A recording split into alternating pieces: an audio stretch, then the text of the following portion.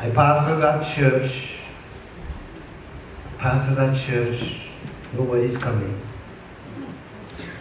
Something tells me, Bramble, go up there and take those speakers down.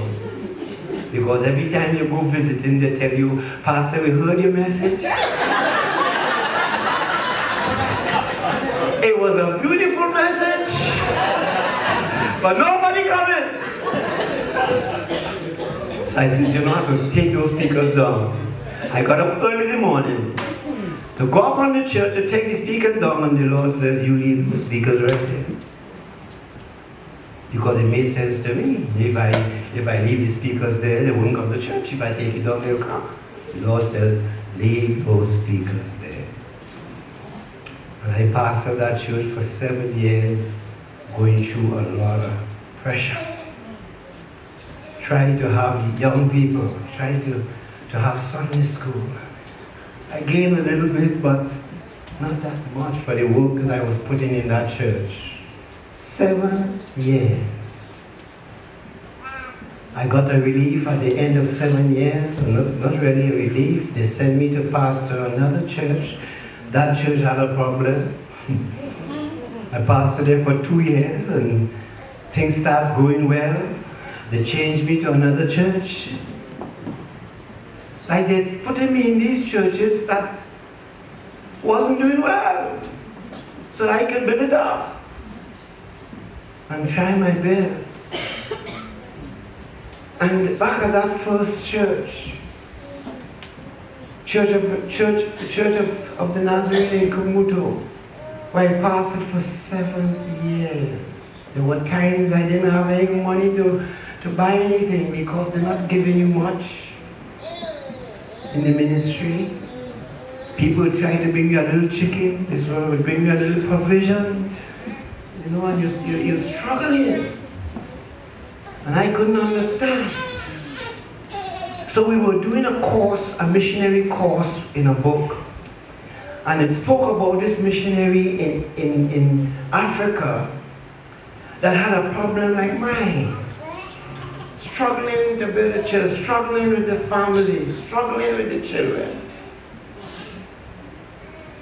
And he came out in his kitchen one morning and he saw a parrot on the windowsill in his kitchen.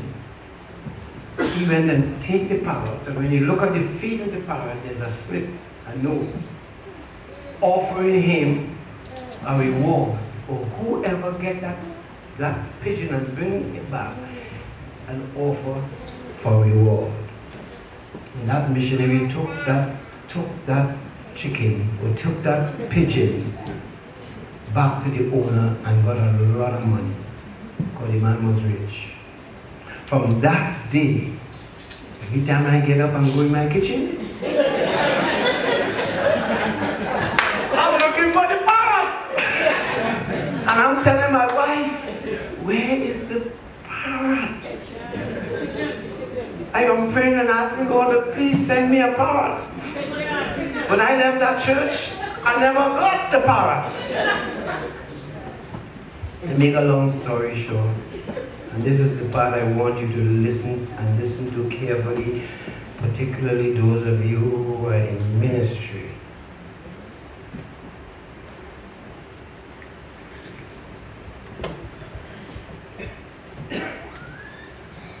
I'm pastoring and I'm looking for the parrot. No parrot. But at the end of 10 years, ministering in the district of the Church of the Nazarene, never saw that parrot. 3 pastorates, three places I pastored, 3 churches, no parrot. My children were growing, and I wanted to give them a broader opportunity. So I'm praying and asking God to open a way for me to go to America, because I like to bring them to America so they can just blossom, spread. And God did open the way for me. 1978. No, 68. 1968. I brought my children here to America. And I can't go into all that's another story. My wife died after we were married for 14 years. She died in 1974. And I have a whole other history to tell you how the Lord led me to this woman here after my wife died. I was praying, visiting churches, looking for a wife. And God didn't open no door. I'm going to all the crusades. I'm going to every anniversary. Nobody, all these beautiful women in the church, none of them. One day, I'm making it short, one day I'm coming down. I was in the church here at the time, assistant pastor, and one day I'm coming down the step, and as I face to go down the step, this young lady is coming up, and our eyes met, and the Lord says, that's the woman. So you were going all over the community, all over the looking for a wife, and she was right here in Bethel. Right here. She was in college preparing for her future. She wanted to be a nurse or something. And I met her. I only have to give you a short version because I want to send you home. But we got married 2 years after my wife had passed away, 1976. And she has been a mother to my children, my 4 children. She gave up all of that to marry a man that has nothing but 3 children to give her. 4 children to give her. 1 has gone to glory. And what a beautiful job she has done with those children. But the best is yet to come. Give me 10 minutes. I want to give you the best part of this history or this testimony. This is the most important part. I went back to Trinidad to visit 10 years after. 10 years after I left Trinidad, I was pastoring here and all that. You know where I'm going, right? Yeah. I went to visit. They didn't know I was coming. I just wanted to surprise them. And I didn't know nothing. So I rented a car, went up to my first church, the one I had most trouble with, the one that I was struggling with for 7 years. I said, let me go and visit them, see how they're doing. When I pulled up in front of the church, I was frozen. I couldn't believe my eyes. The house I was living in behind the church, that was torn down. The little church that I had, which was built like a tabernacle, it was still there. But behind that church, an awesome, big church, a humongous church. And I am standing up and I'm looking at it. And I can't believe my eyes. I see, I know 10 years, but that much? They took me up. I went down to the back, went up the stairs of the church. When I walk in the door, that place was packed, jam-packed, big. The church is bigger than Headquarters Church in Port Spain. Big church. I go on the platform and I sit down next to the pastor. And I'm seeing the faces of all those people who tell me they come in and never came. Those people who tell me, Pastor, you preach a good message, but never came. Young people I struggled with. to try and build a young people department. Didn't have much, but they were a full choir of them. They are doing ushering. The church was packed with the people. And I am spellbound. The pastor reached out, and this is the part I want you to get. The pastor reached out and he touched me. He said, Bramble, you are looking at the fruit of your labor. Yes.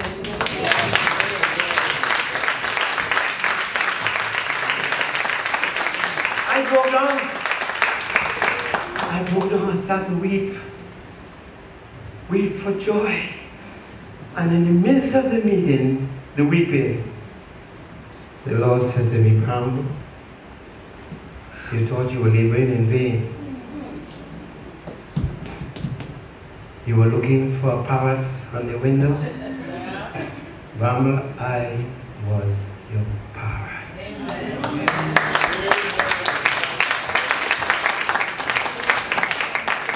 The pastor asked me to say a few words and I couldn't even speak. I was so filled. God spoke to me in that way. He says, I am your parrot. Those 7 years that you were struggling, were you ever sick? Did you ever see a hospital? Did you ever visit a doctor's office?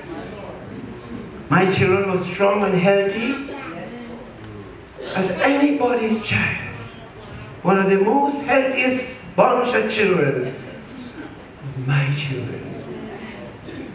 God bless me because I made him my parrot.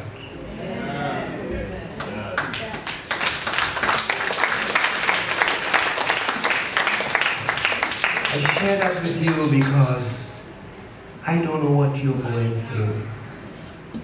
We have ministers here, pastors of churches, ministry, and I want to say to you this evening, make Jesus your parrot. Make Jesus your parrot. He says, I will provide, I'll supply all that you need according to my riches and glory through Christ Jesus. Jesus didn't die on that cross in vain. He didn't die in vain. That is not just a religious thing. It's a relationship with the Lord Jesus Christ. And if you have that relationship, I don't care what you're going through, look to your parrot, the Lord Jesus Christ. The one who is able to supply what? All your needs. And all means all. We focus on the spiritual needs, we focus on the material needs, we focus on every need, but we do not focus on the spiritual needs. That's where the problem is. When God said that he meets all your needs, he meets all your needs. He meets all your needs. You need patience. You need faith in God. You need trust and confidence. You need faith. And you're going to have to pass through some things in order to get those needs filled. You can't get it filled from the bank. The bank can't fill that need. I don't care how much money you got. Cannot fulfill those spiritual needs in your life and my life that is so important. Don't put the emphasis on the wrong things. Put the emphasis on Jesus. Give him honor. Give him glory. And give him praise. I love the Lord tonight. I'm not perfect. If you ask my wife, she'll let you know I'm not perfect.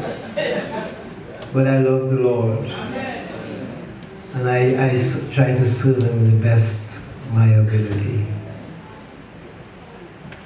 And let me share this with you and I'm going to close. We are getting this service together. And when it came to the offering section of the service, it says, okay, we're going to take an offering. And one of my minister friends are sharing with me, and I tell him, I don't want the emphasis to be on the offering tonight. Because it's not about the offering, it's about Jesus. We put the offering in the program, and I told them to take it off. Because I don't want to feel that I have to depend. I know God provides, and I know He blesses. So those of you who saw offering on the program and it's taken off, because I didn't want to have any part to do with that. I wanted this service to be surrendered to the Lord and not focus on the offering, how much offering we pick up. No. Whatever you give to me from the Lord, it's okay. And if you have nothing to give, it's still okay because He's my parrot.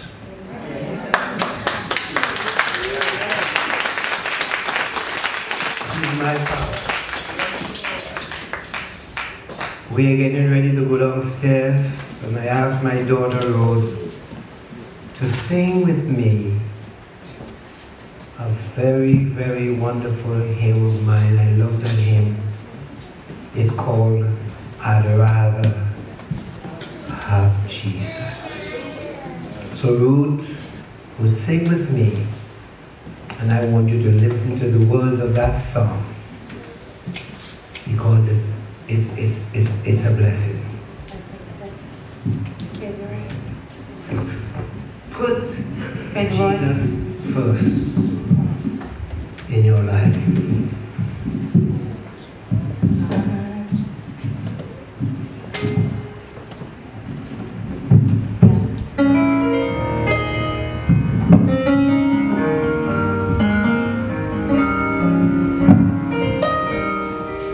You gotta pray for me because every time we sing this song,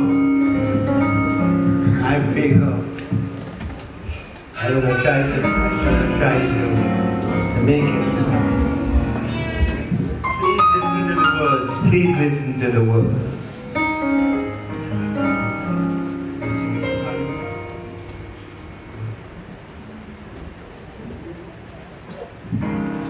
I'd rather have Jesus, the Savior of fools. I'd rather have Jesus than have riches untold. I'd rather have Jesus than houses on land. I'd rather be led by His nail-pierced hands than to be the king of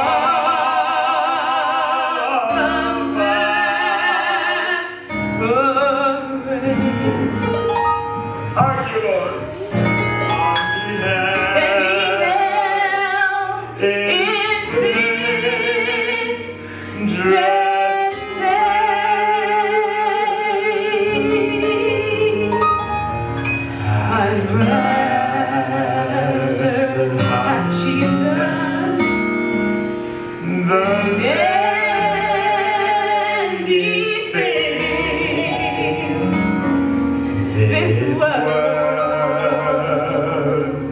unfolds today. I'd rather have Jesus than anything. I'd rather be faithful to His dear call. I'd rather have Jesus than worldwide fame. I'd rather be true to His holy, holy name than to be the king of earth. No name holy hell it sings stress away.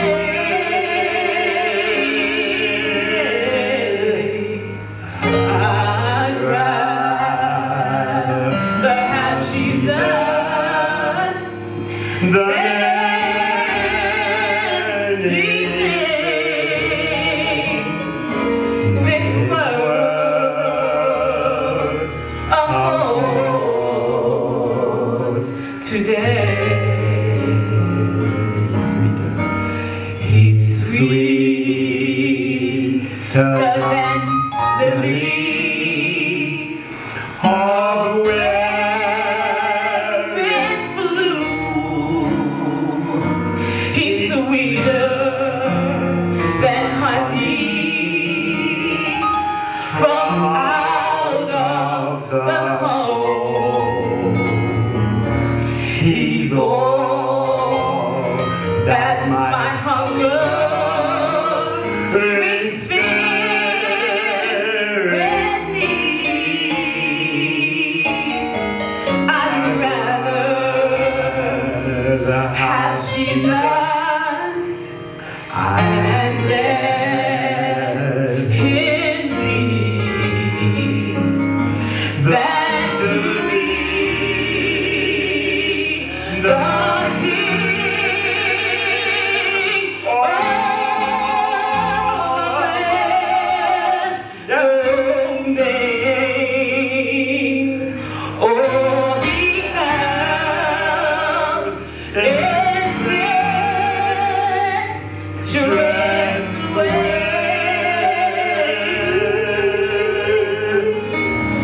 I'd rather have Jesus than anything. This world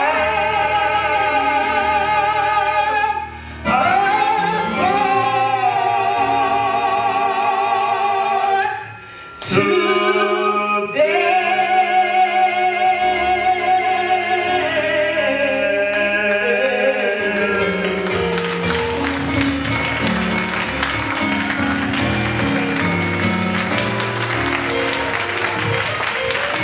Praise the Lord. Who will have the poem? And Pastor can stop.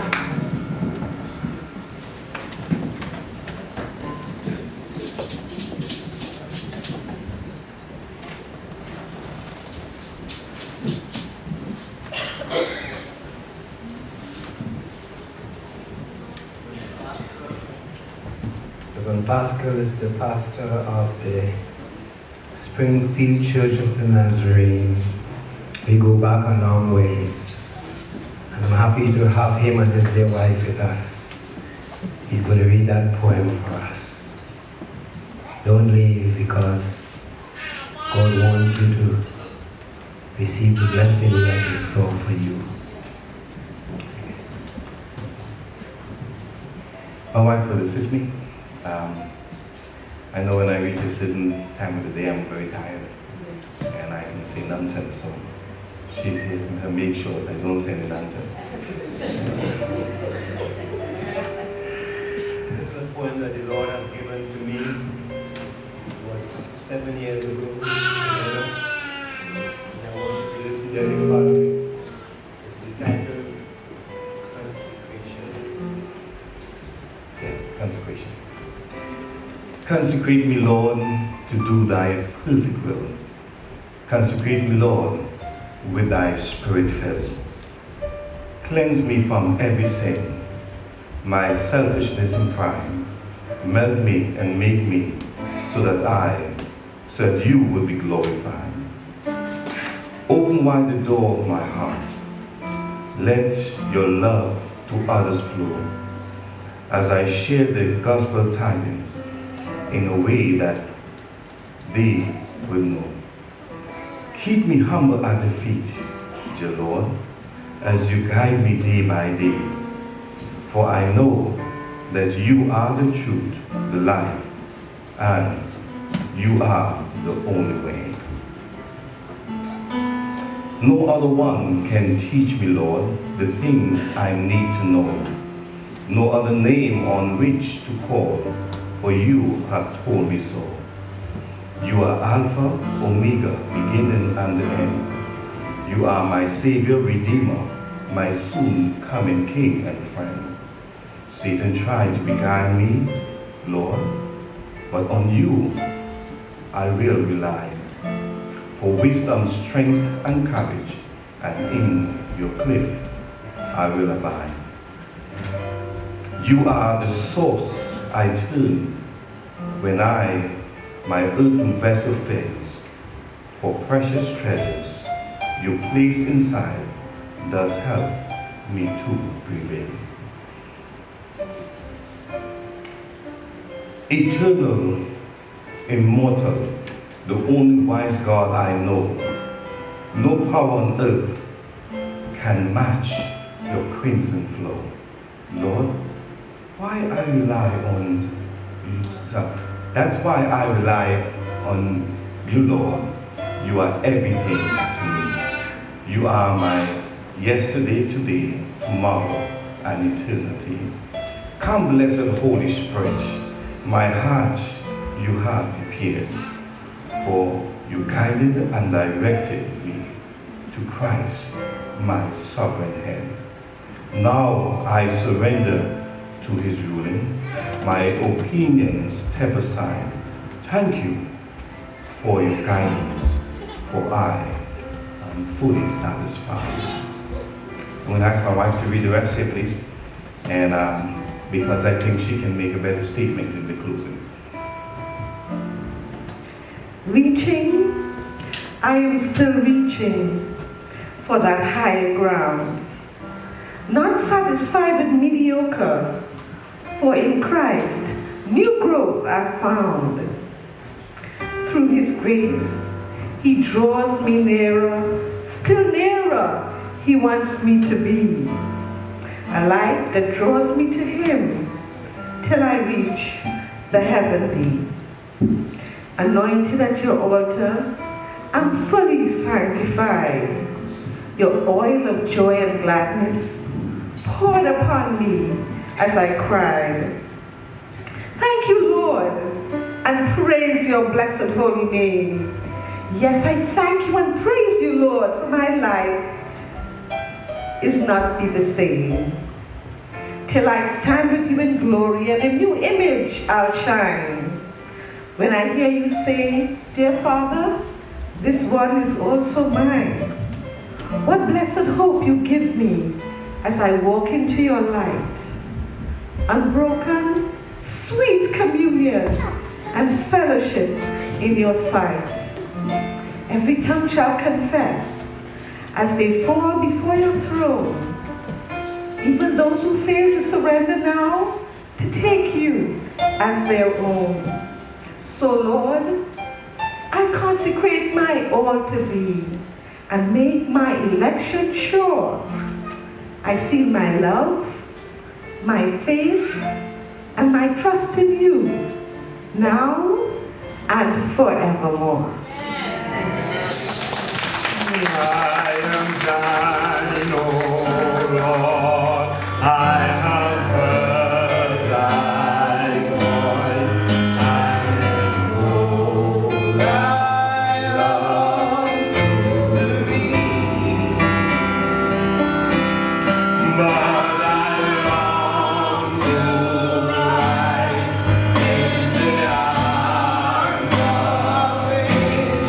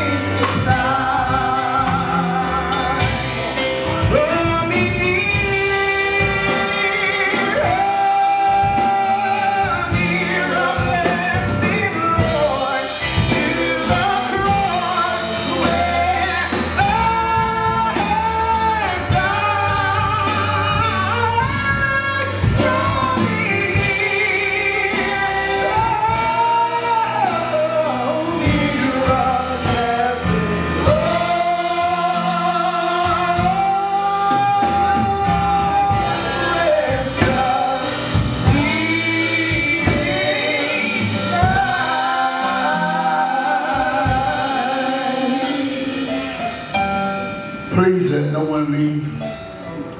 I shall not be long.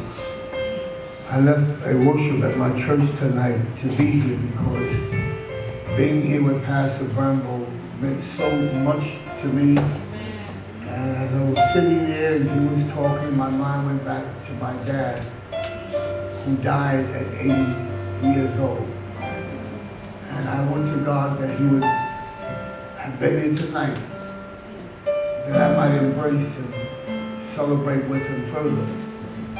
And I say that only to those of you who are here, that you might appreciate this man of God, both spiritually, as a spiritual dad, as well as a biological dad and grandpa as well.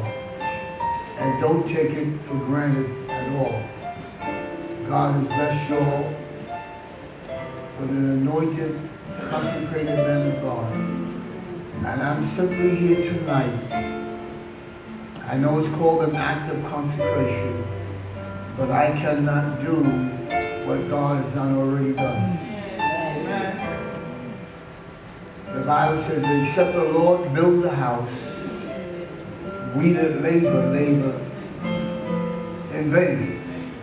So if God has not built the house in heaven, you cannot build it down here. So except the Lord built the house, it must already be architecture in heaven for you to build it down here. And so except the Lord has already consecrated him, I cannot consecrate him down here. When David was chosen to be king, and all the other brothers appeared before David got there, Jesse's son David. Jesse went out all of his sons and forgot about David, who was in the field. And each of his sons appeared to Samuel, but the oil would not flow on the other sons. It was designated to flow on that son that God had chosen, already selected in the heavens. I anointed the mother of this house and the first lady with my finger in the sign of the cross. But because of the great anointing that must rest upon the leadership, the leader of this house, it's more than just a little dab will do you. I need to make sure that God's anointing and blessing is still on him. So I'm going to see if the oil will flow from this bottle.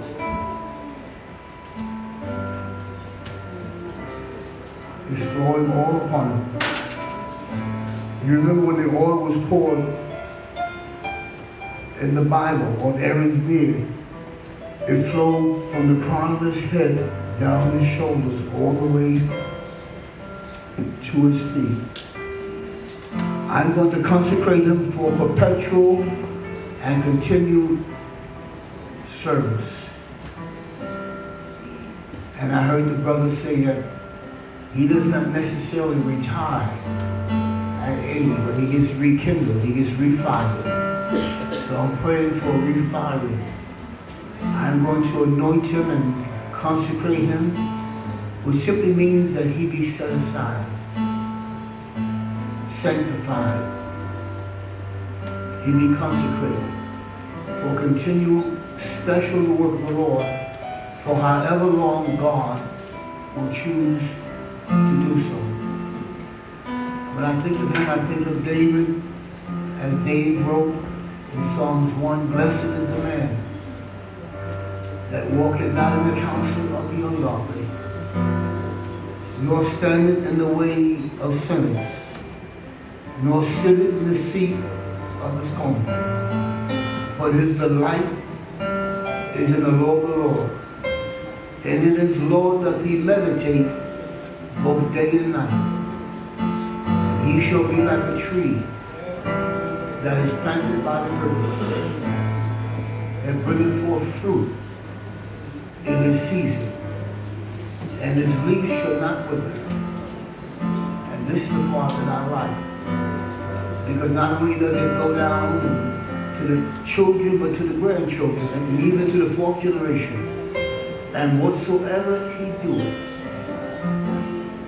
and whatsoever he doeth, shall prosper." And that prosperity goes down to the first generation, the second generation, the third generation. And so I consecrate him right now, continuing for the work of the ministry till the Lord shall say otherwise. And this body of believers shall support him. So Father, we bless you and we thank you for 80 long years. And if you should say so in trio, in triplets, as Moses' life was 40, 40, 40. So we're looking for the next 40 years of whatever you would have him to do. And so I reconsecrate him for what you've already done, the consecration that's already been consummated in the heavenlies. Oh God, I renew it, glory. I renew it right now. In the name of Jesus, let your anointing continue to flow from the crown of his head to the very sole earth, God, of his feet. Use them mightily like you've never used them before. And this great woman of God that stands and sits here right alongside of her, God, keep them bonded together. We thank you for the wonderful work that she's done in raising the children of God. And we praise you. We thank you for it. In Jesus' name. And everyone said amen. Is there anyone in this house that desires, that feel that there's a call of God on you, in particular for this ministry, but not even so for this ministry? If you feel that you're being appointed and called of God this evening, I would invite you to come forward, that you might be anointed at this time. If there's anyone at all, I'm going to anoint myself because I'm just a baby. I just made 70 in January. I want to do another 10. And so when the Bible says, and David's cup runneth over, so I poured the oil on him so that some would get on me. Because God doesn't waste anything. And so as this cup runs over, I want the overflow, God help me tonight, to flow from him to me, that God will bless me to do another 10 years. And I'm trusting and believing God that he shows me. I mentioned to someone, and I'm finishing for real, I mentioned to someone that 2 weeks ago I was up skiing and snow tubing. And the person said to me, "You mean there's still life after 7 years?" And so for those of you who are thinking that you just roll over and die when you get 70, please prove that life still continues, even at 80. So you watch me next year. I'll be skiing next year. I'll be snow tubing next year with all the young people from my church. Those of you who are 65 and 66, you can roll over and die if you want. And feel that you can't do nothing, I'll still be out there. My hand is filled with water. I'm going to anoint this sister here. I know that she has a powerful praise and worship and dance and ministry. God, I beseech you, glory, I beseech you right now that your anointing, oh God, will flow from leadership, from Pastor Bramble down to this daughter right here, oh God. May she continue to stay humble at the feet, oh God, of you and the leadership of this house. Anoint, oh God, in such a way that she would dance as she's never danced before. Bless her coming and her going. In Jesus' name we pray. And everyone standing. I believe I can give the benediction. Am I in order? Am I in order? Can I give the benediction? Am I in order, Pastor Bramble? What you said? What you said? Thank you all for coming this evening. Thank you for being in the house. Amen. I thank our sister for coming. Amen.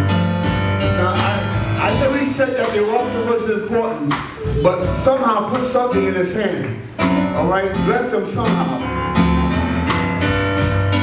Refreshments are downstairs. I apologize, I can't say, but maybe something's still going on at my church. I don't know.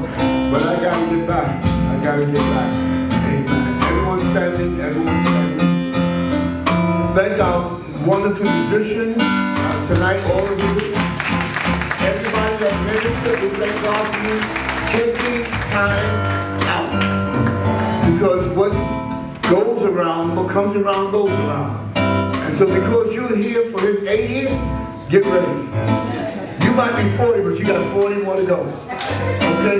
Because what goes around, comes around. Get ready for 80 years. Father, we bless you. We thank you tonight that we brought in our robbery, oh God, to be here this evening with this young man of 80 years old. And if you speak, if you say so, God, if you look in his direction, if you just breathe over God, he will easily do another 40. And so because we walk by faith and not by sight, I praise you and thank you in advance for 40 more years. In Jesus' name we pray, as you take us from this building, from this place, but never ever from your presence.